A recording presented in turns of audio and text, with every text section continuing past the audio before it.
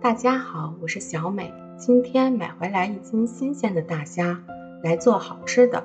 首先要去掉虾线，拿个牙签在大虾背部的第2个关节处挑出虾线，剪掉虾脚和胡须，前部处理好后清洗干净，放在一旁沥干水分备用。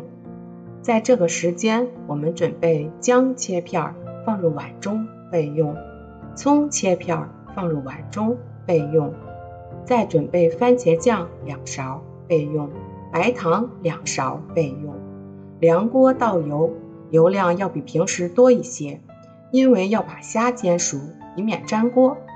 放入白糖，小火不停地搅拌，直到白糖变成焦糖色，就放入大虾煎炒，改成大火。煎炒上色后就可以翻面了。两面均匀煎炒上色后，用锅铲轻轻地按压虾头，使虾头里的虾油慢慢地流出。再放入我们切好的姜片和葱，继续翻炒1分钟，再倒入番茄酱继续翻炒1分钟，倒入料酒，加入适量的盐，继续翻炒1分钟，盖上盖子，改成中火焖2分钟。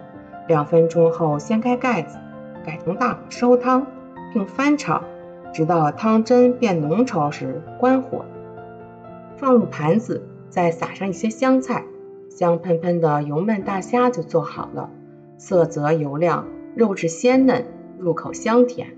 喜欢我记得关注订阅吧，小美会定期教大家做美味佳肴，谢谢您的支持。